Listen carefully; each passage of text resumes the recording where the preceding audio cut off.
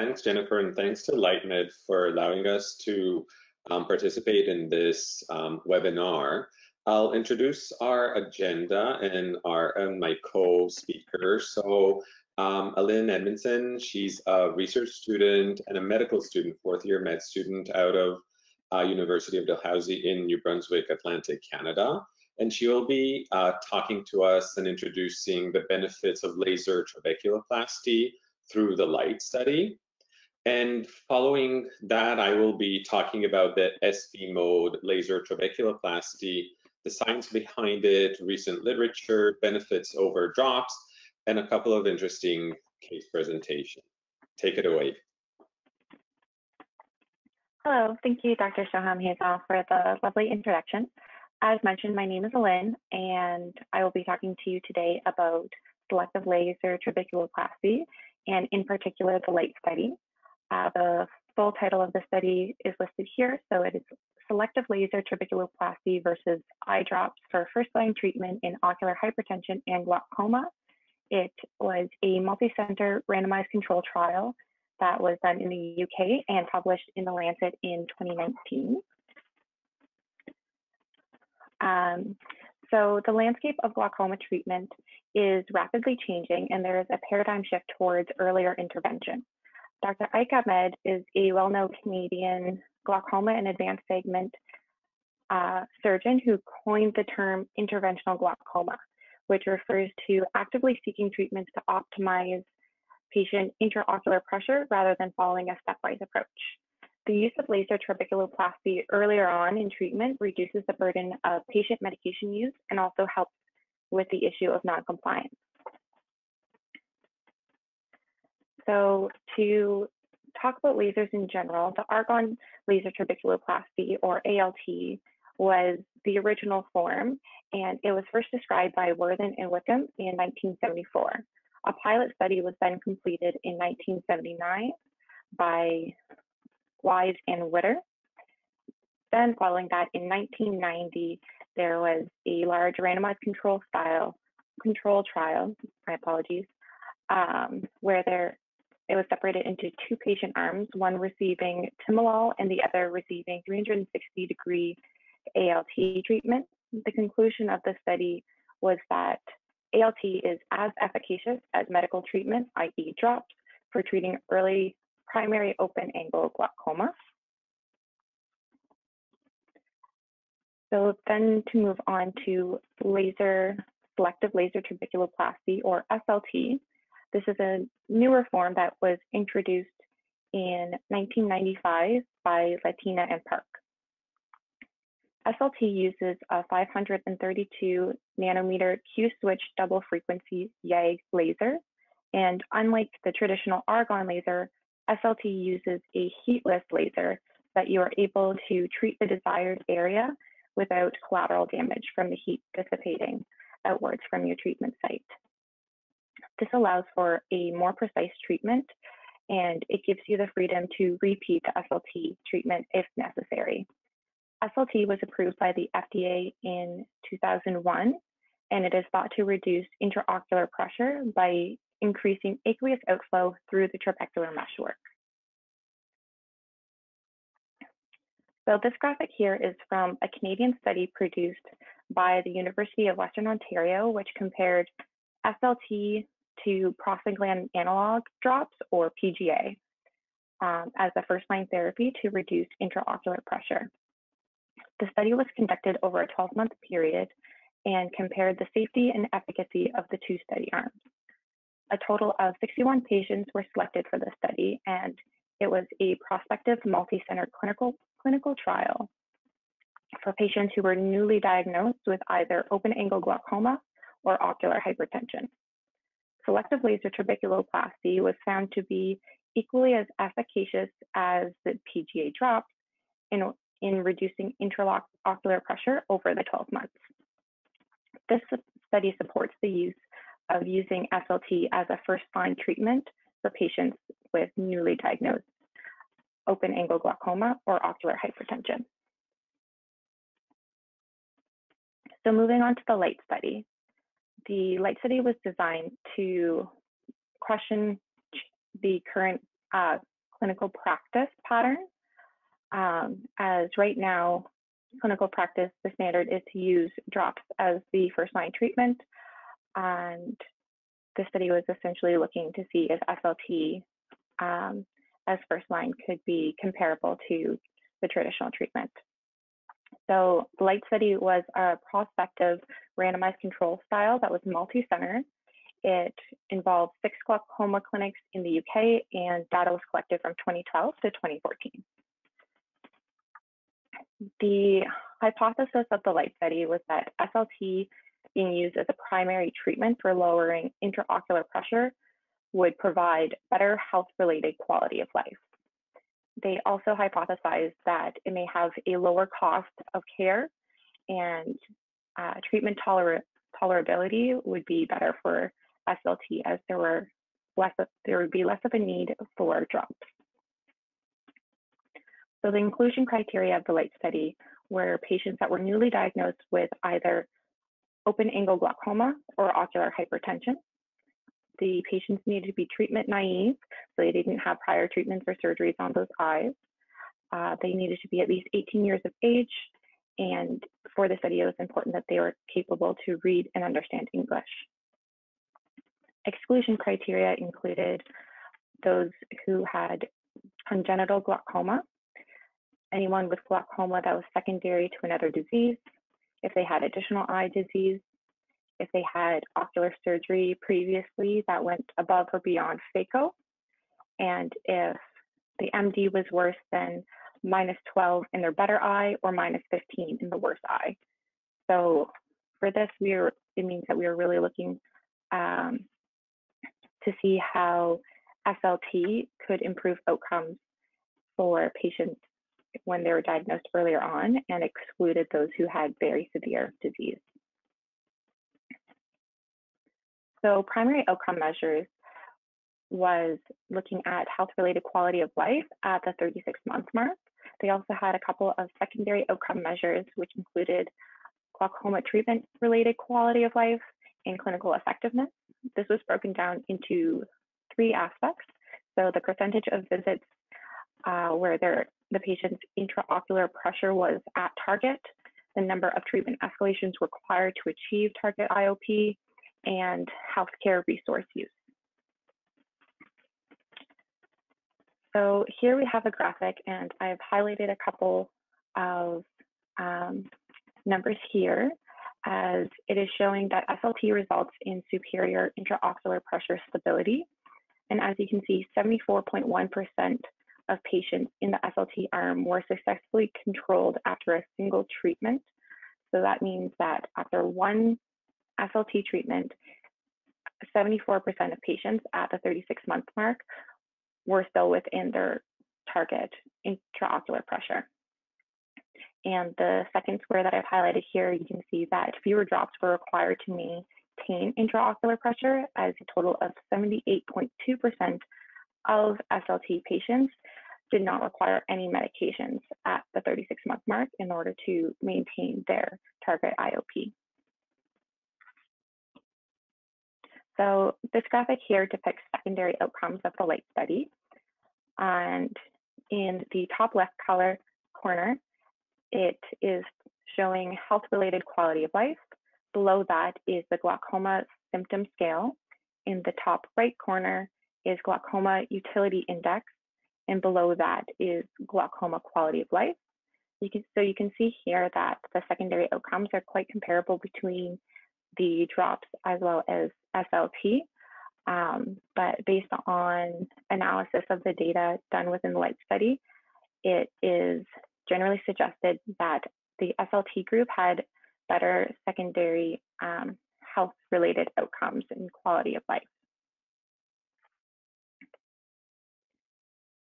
So this graphic here highlights adverse events from the study.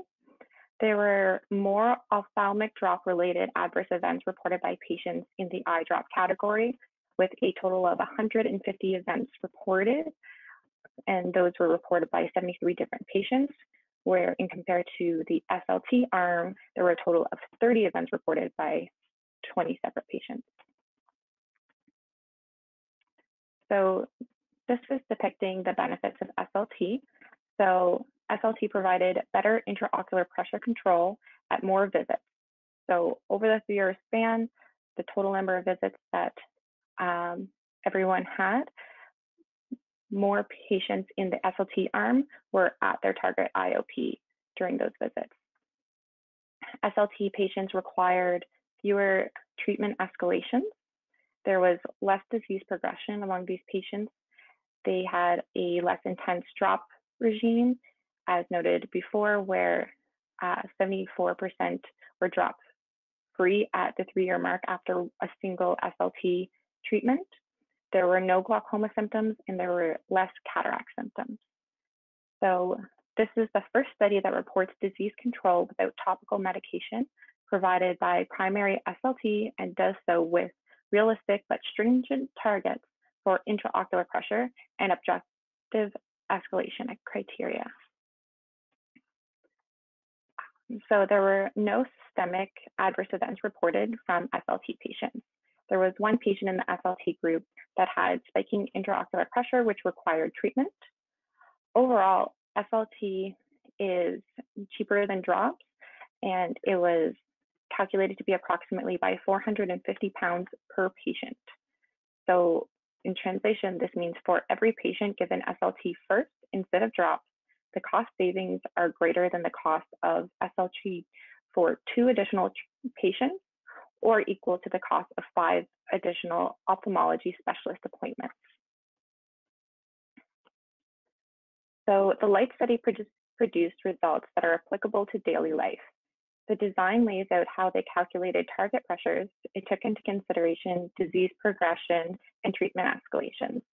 They used strict decision-making protocol with fixed follow-up appointments, which makes it simple to implement this framework into daily practice if you choose to do so. So primary selective laser trabeculoplasty is a cost-effective alternative to drops that can be offered to patients with open angle glaucoma or ocular hypertension needing treatment in order to lower their intraocular pressure. And I will now hand it over to Dr. Shoham-Hazon. Thanks, Alynne, for the simplification of a very complex study, which changes our thought about laser trabeculoplasty in general. And I will be talking about the advantages of laser trabeculoplasty, and particularly during our COVID era.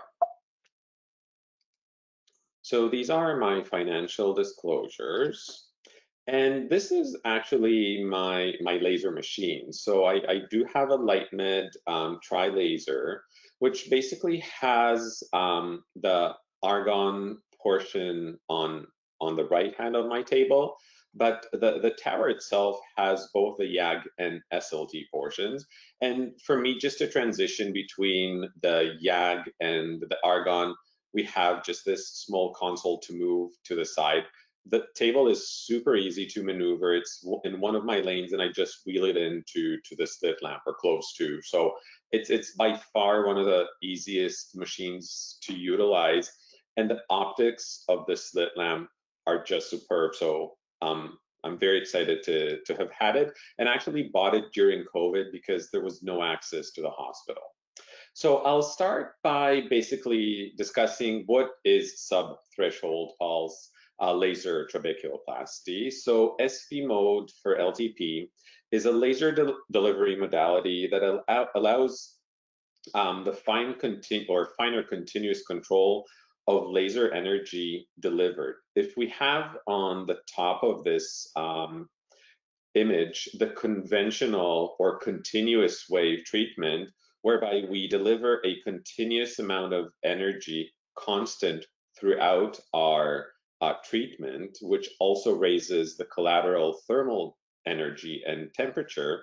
Using the SP mode, either with retina, but we're dealing with glaucoma or laser trabeculoplasty, this allows kind of small spurts or bursts of energy, allowing the tissue to cool down in between the laser applications. So as I said, the SP mode takes the continuous wave laser emission and chops it into short pulses of energy. These short pulses allow an on time, which is the energy delivered, and the off time, which allows an interval between the pulses at which time the collateral tissue or tissue adjacent to the laser application is allowed to cool down and basically not heat. And we have our little spots here on the right of the table. So this off time, as I said, allows the tissue to cool down and prevents collateral tissue damage, which is mainly our concern, for example, traditionally when we did ALT. So ALT, we know, did cause some collateral damage and we couldn't repeat it. Doing a sub-threshold laser allows us to, first of all, repeat, but prevent any collateral damage to tissue. The literature dealing with micropulse laser trabeculoplasty or the sub-threshold mode for trabeculoplasty is very, very limited. I will present 2 studies, but the literature has potentially less than a handful of studies. This study discusses SLT versus MLT in open angle glaucoma. The aim of the study was basically to prospectively compare efficacy, safety, and tolerability of SLT versus the micropulse mode in reducing intraocular pressure in open angle glaucoma patients. And this was a year-long study, so the follow-up was for 1 year, albeit somewhat of not a robust data, so only 38 patients, sorry. However, when we look at the data starting from week 1 to the week 52 to 1 year follow-up, we can basically see that selective trabeculoplasty, selective laser versus micropulse basically showed significant or same results, So in terms of decline in IOP, both modalities had the similar result, and we can see that the p-value here is not statistically significant. When we look at the percentage of decrease in IOP, although it seems like there's a trend of maybe SLT lowering more the IOP, these data are not statistically significant. So the difference between the percentage in reduction was comparable between SLT and the SP mode of laser trabeculoplasty. In conclusion, the micropulse laser trabeculoplasty is a novel therapy in the treatment of open angle glaucoma.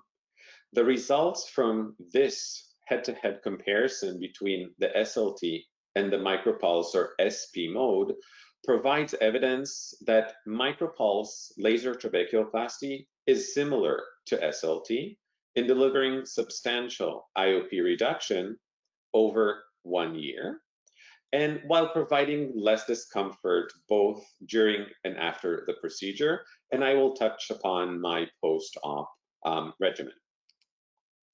Another study coming out of Mexico City compared SLT to micropulse trabeculoplasty utilizing the LIGHTMED laser. And this was a controlled prospective longitudinal clinical trial. And the objective, again, was to compare MLT, but this is the LIGHTMED laser. So it's the SP mode of laser trabeculoplasty compared to SLT in patients with ocular hypertension or open angle glaucoma. This study compared 67 eyes, 38 of SLT and 29 in the MLT group. Group 1 utilized the LIGHTMED laser, applying the laser over 180 degrees of trabecular meshwork, either superior or inferior, where group 2 was the SP mode of MLT, going 360 degrees, and this utilized the 577 nanometer laser. When comparing the data again, we saw that there is a significant decline in IOP in both groups, and we can see those results are comparable, about 20% reduction in IOP over 3 months. And also the number of eyes in percentage of reduction at 3 months compared between both groups. So in conclusion, regarding this short-lived review of SP-Mode Laser Trabeculoplasty, we realized that the laser trabeculoplasty utilizing the SP mode allows a safer approach with no IOP spikes. IOP lowering is comparable to the other LTP modes. There was no need for any anti-inflammatory drops post-laser because since this SP mode is so gentle on the eye, there's no inflammation. So I used to in the past give anti-inflammatory drops for patients that had SLT. But today, when I'm utilizing the SP mode of laser trabeculoplasty, I utilize no post-op anti-inflammatory drops because there's just no inflammation. And I wrote that one size fits all, so there's no need to change your parameters as there's no damage or concern for IOP spikes. So more or less pigment and trabecular meshwork where we utilized different energies with SLT. With the SP mode, we don't have to change our parameters. And in my case, where I have all lasers on one table, one machine fits all offices. So you have the YAG, you have an SLT, you've got the SP mode of laser trabeculoplasty, which utilizes argon. Mine is a 532, so it's a green laser. And you can still do SP focal or grid. It's not grid, so my mistake, but I utilize it for retina and macular treatments as well. So what are the benefits over drops? So the LIGHT study showed us that the laser trabeculoplasty is superior to drops in terms of compliance, and we know that that is a major issue, compliance and adherence, patients actually getting the script and going to fill it at the pharmacy. We know that there's always an issue of patients applying drops. I know myself, I've got dry eyes. I don't adhere to putting artificial tears. Better health economics. So we know that laser trabeculoplasty allows our health economics not to suffer from us treating glaucoma, but also the patients going and filling prescriptions. It is definitely repeatable because we know that there's no collateral damage done to tissue in comparison to what we even see with SLT, that we see the small champagne bubbles. When you do the subthreshold pulse mode of laser trabeculoplasty, you see no tissue interaction or reaction, which is pretty brilliant. There's no patient factor in the treatment, which helps compliance. And since some of us are in different stages or different waves of COVID, there's least interaction with patients. SLT or ALT usually required a 1 hour IOP check. So there's no 1 hour IOP because you know you're not getting an IOP spike with SP mode as it is safer. And there's no post-op drops, so you're not sending the patient to the pharmacy where potentially sick patients can be. And overall, we get less office visits with this form of laser trabeculoplasty. So I have 2 case presentations that I'd be happy to share with you. And they're somewhat of an unusual 2 cases. So probably these wouldn't be my first cases to do a new modality on. So the first lady is a 67-year-old white female referred for consideration of phaco-MIGS. She's got secondary open angle glaucoma, secondary to elevated EVP, with a negative workup. So she's had a workup to see where her elevated venous pressure is coming from. It was negative. Best corrected vision in the eye in question, in the right eye, was 20/25 with a mild myopic refraction. Her IOP in her right eye was trending up, and it was at 21 millimeters of mercury on already 3 drop classes. She had only mild visual field disease with moderate 0.8 cup to disc ratio. And she wasn't really keen on having surgery. And as we said, vision was still very good. So she wasn't really feeling either the disease or an early cataract. And she came to me, as some of you know, some of our patients kind of Google or speak to Dr. Google before visiting their ophthalmologist, and she heard that there's this new laser, which is all the rave. So she wanted to try that new laser. And we did proceed with her right eye with a subthreshold laser trabeculoplasty. And in my opinion, it was low risk enough for Spike that we didn't actually have to do an IOP check for her, a 1-hour IOP. She is now 6 months out, still on her 3 drops, but her IOP now is definitely on target with a significant drop in IOP. And we were actually both pretty happy. Being a glaucoma specialist, I don't think we're always keen to operate on elevated EVP glaucoma patients. So that's the first case with a good happy ending. Second case is again a 74-year-old white female, which was followed by myself for primary open angle glaucoma. She had undergone phaco KDB on the right eye and a phaco GAT with a goniosynechiolysis on her left eye. And during surgery, you kind of know which way it's going to go. So she had her Schlemm's canal was scarred, and I didn't get any heme reflux from trabecular meshwork or Schlemm's canal, which kind of indicates to me that we're going to need something else in the future. Best corrected visual acuity after her cataracts were 20/20. IOP on the right eye with mild disease was on target, but was starting to trend up in her left eye, and that eye had advanced disease. She was still off drops and was not keen on getting back to her drops and asked if there's another option. So we proceeded with an SP-Mode of laser trabeculoplasty. And remember, this is a patient that had a GAT procedure before, so she had a MIGS or an angle-based MIGS before.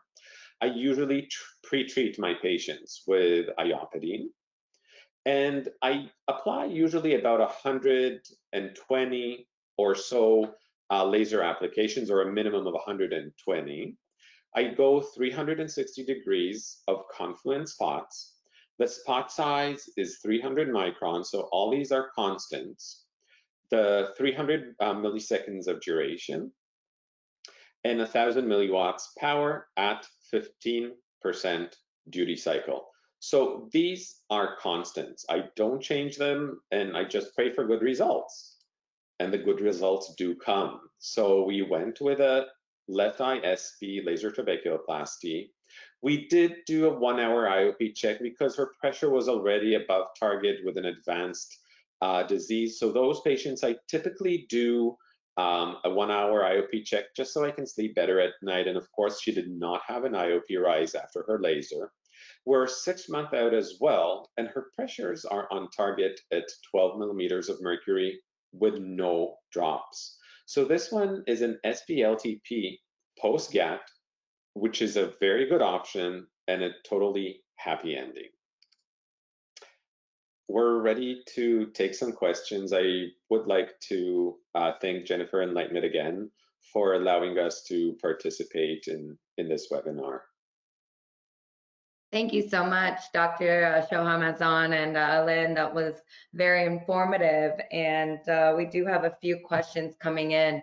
You know, I actually had some questions myself, and throughout the presentation, it was just so clear that you answered half of my questions already, but thank you so much. I did want to touch on a few points though, and if you could elaborate a little bit more, because we do have a lot of SLT users that are interested in bringing SPLT into their practice. And as you mentioned, you know, the parameters are the same, which is, you know, very reassuring to our new users. However, do you have any advice as to anything different in between the two procedures that you could elaborate a little bit more on?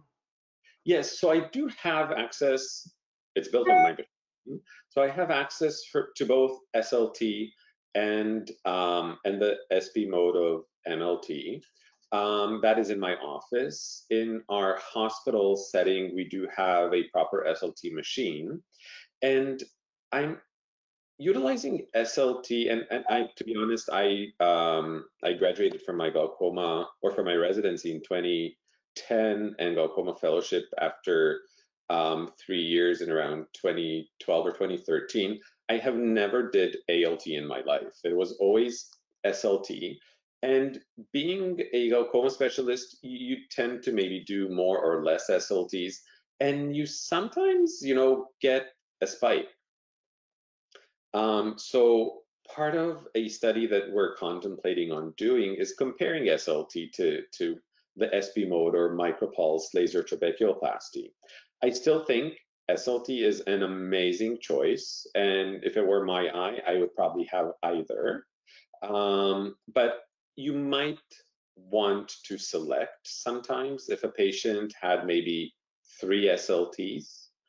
Then you might want to do an MLT on them or an SP-Mode LTP. So I don't think if you have an SLT, and again, your guys's LIGHTMED laser, the optics are so superior that it's almost fun to apply the laser because you're not struggling looking for the TM, and when you put a gonio lens, everything is so clear. So really, I actually, I had retinal laser with this laser by one of our senior ophthalmologists who's had experience of 30 years with lasers. And when he just looked through the laser, I was actually the second patient to be done on that laser. He was like, wow, the optics are so superior. So if you have a LIGHTMED SLT or MLT, it doesn't matter, both are brilliant. The advantage that I see to the SP-Mode or having the argon, whether be it the yellow, red, or green laser, that you can do much more with it, right? You can deliver laser trabeculoplasty, you can deliver retinal laser, whether it's subthreshold macular, foveal, or frankly use it for retinal tears with a continuous mode. So once you get that machine, and it's not really a promotion because I looked at all the options and I said, you know what, it's COVID. No patient wants to go into the hospital. Frankly, I don't want to go into the hospital because it's risky. You're not sure who you're going to encounter. So if you have an all-in-one laser and you saw in a fairly comfortable table in your office, you can't go wrong. Perfect. Thank you so much. We do have a few more questions. Does it work on angle closed patient? I believe closed angle glaucoma. So that's a very good question. And when we do SLT, the default spot size is 400 microns. So if you have a bit of a narrowish angle where you have to kind of turn or indent the cornea or gonio to get an open angle, when doing the SP-Mode of laser trabeculoplasty, the spot size is 300 microns. So it's a smaller spot size, which can fit into narrow angles. If you've got frank angle closure with peripheral anterior synechia, you don't see the trabecular meshwork, you've got nowhere to target. So frank angle closure, not a good option, but narrow angles definitely, and definitely with the SP-Mode because we utilize a smaller spot size. Perfect. Thank you so much. So with your experience with SPLT, would the power settings be the same for lightly pigmented eyes versus heavily pigmented eyes? So I don't have a lot of experience. I've done, and we're starting to collect, we have about 150 patients or eyes that we've done laser to.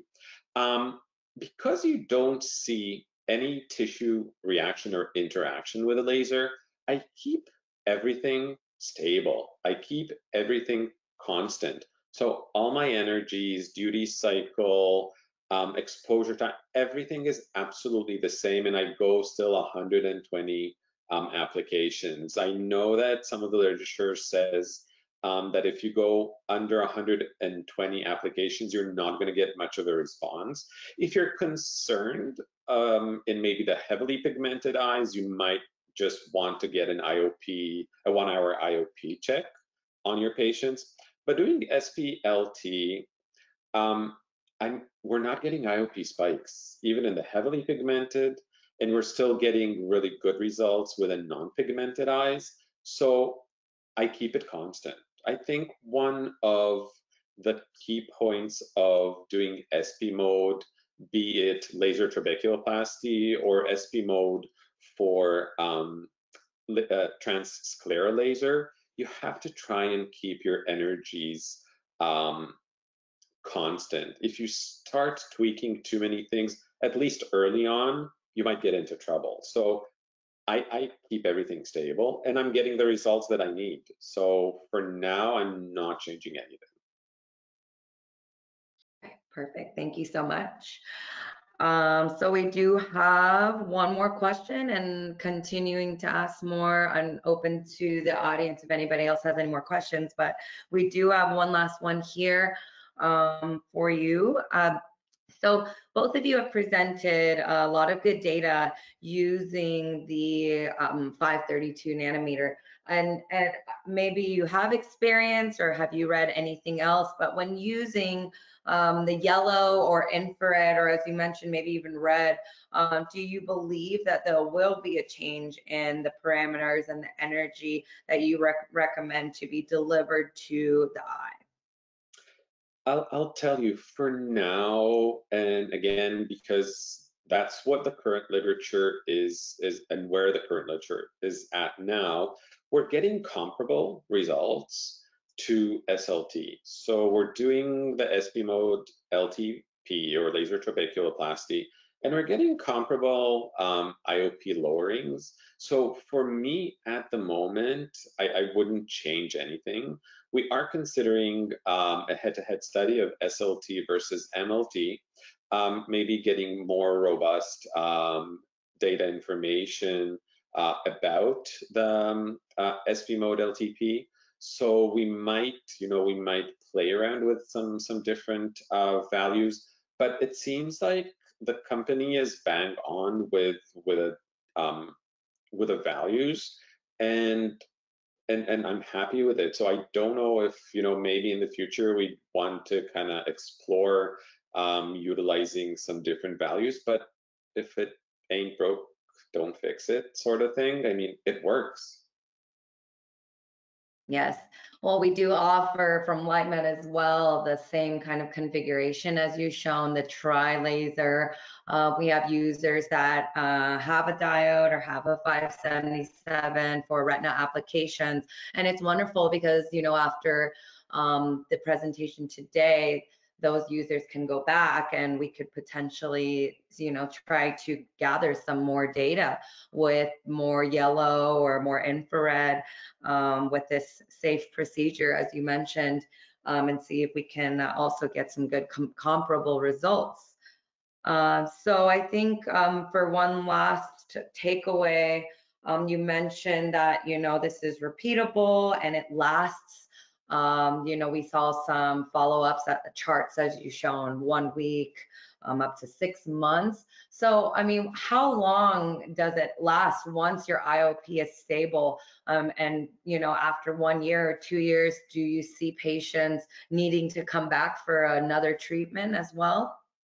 So what we've seen from the LIGHT study in terms of SLT, we know that it lasts for years.